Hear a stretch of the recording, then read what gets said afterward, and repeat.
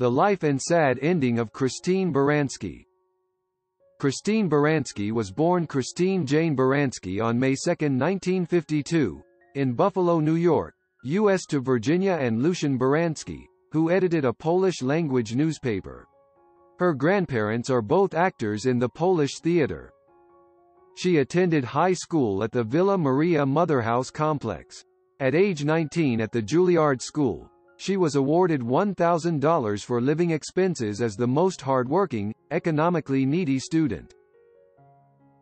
Baranski later acknowledged spending the money to spend 2 months in Europe.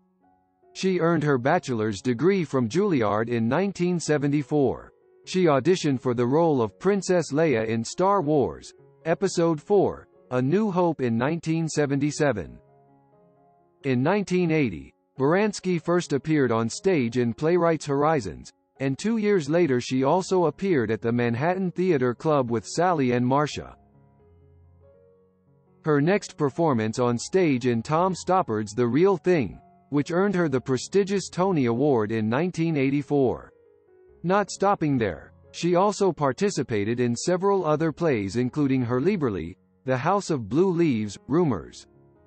In her acceptance speech for her second Tony Award for the Broadway play Rumors, she announced that her win made her the 100th person to ever receive an award for working on or appearing in a Neil Simon production in film, television, or theater.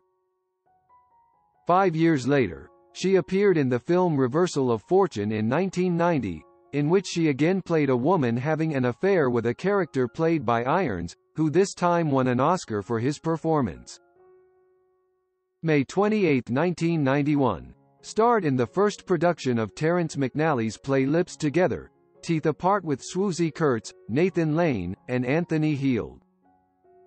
Before hitting it big on the TV series Sybil in 1995, she had already completed close to 20 years' success in New York theater, both on and off Broadway, garnering wins in all major acting areas, later winning an Emmy Award as well.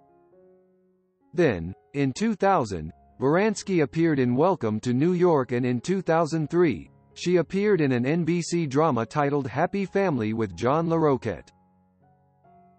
In 2005, Baranski continued to star in the ABC film Adopted alongside Bernadette Peters.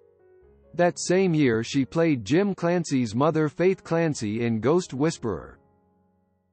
Her career was even more successful. In 2009 she starred in The Big Bang Theory, A Psychiatrist.